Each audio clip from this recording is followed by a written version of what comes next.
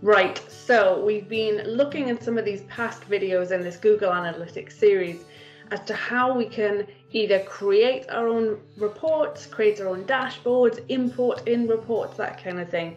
In this one, let's go ahead and look at how we can then email those reports out to other people.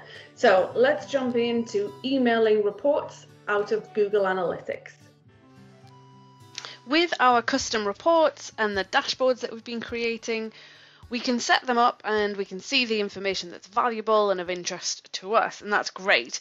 What if you've got other people that you want them to know what's going on, you don't necessarily want them to have access to Google Analytics, or, and this is one of the things that I do, is every week on a Monday morning I have an email that comes through to me of a report that shows me the most visited blog posts of the previous week. So again, that helps me know what's been of interest, what's piqued people's interest, and they've been going to that site. Maybe then that's a piece of content that I could then write about again, but in a slightly different way, or I can figure out new content that I might want to put together. So it's really helpful to have that, again, come through to my own inbox. So I don't have to always be going into Google Analytics. I can get a report sent to me. So we can achieve this in two different ways. We can either do it from a dashboard or we can do it from a report. So if I'm on a dashboard here, we notice that we have an email option. So if I click on email, it pops up, and instead of dashboard, it says email report. So it's basically going to take everything that's on the dashboard and it's going to create a PDF and it's going to send it to whoever you set up.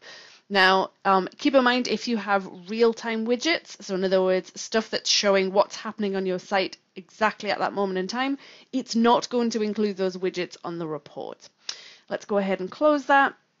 If I then go to my reports area, and let's just pick a report. So instead of a dashboard, I'm on a report. Let's wait for that to load.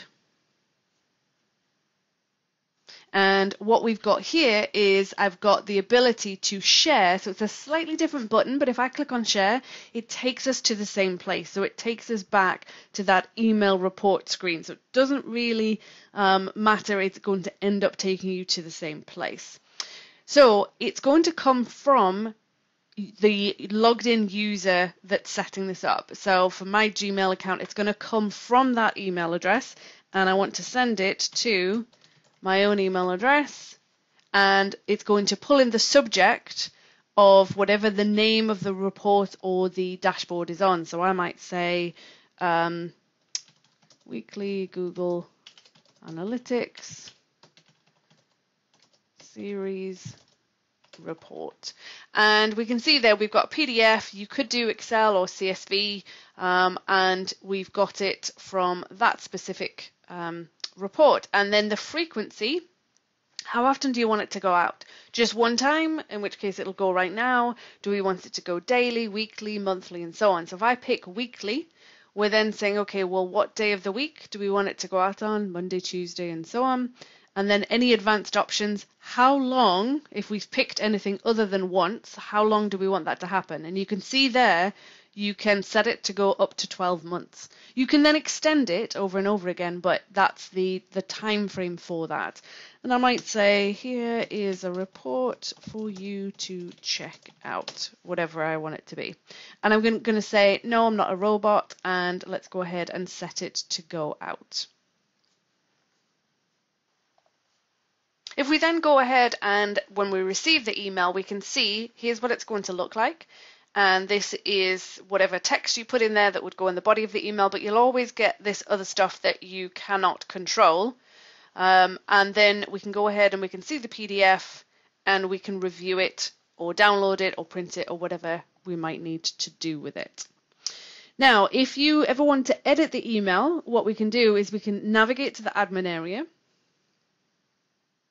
And then what we can do is we can view our scheduled emails. And here we can see all of the emails that are currently scheduled.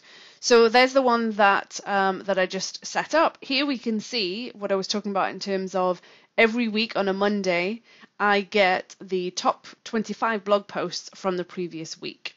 Now, if I want to make changes to it, I have actions here. I can extend it. So at the minute, the end date, oh, actually, it's already stopped. So the end date, I can extend it. Oh no, sorry, 2021. So I could extend it further. And what it will do is it will look and see, okay, well, you've got this set up for 12 months. And this is as far as you could now extend it to would be June 11th of 2021. So I can only extend it as far out as up to 12 months, depending on where we are at right now. If I wanted to edit something specifically about the email, I can click on the subject. And now I could go ahead and I could do things like changing the subject, I could change who it goes to, the day of the week, the frequency, and so on. So I could edit and update things that way. So if you haven't already, consider setting up some of your reports to be emailed out on a weekly or monthly or daily basis, especially if it's something that you're trying to track that's fairly new and you're kind of wanting to see what's happening. Maybe you've just launched a new product or a new blog series or whatever, then maybe a daily email would be helpful to be able to see, well, what happened yesterday or whatever it is that you've set up on that report. So hopefully that helps. Go ahead and start scheduling out some emails. Hi, I'm Megan Walker. Thanks for watching. I hope you enjoyed the video and that you learned something from it. If you don't want to miss out on any other content, you can go ahead and click on my face below to subscribe. And if you want to watch the next video, you can do that by clicking over here and go ahead and get started. Thanks again.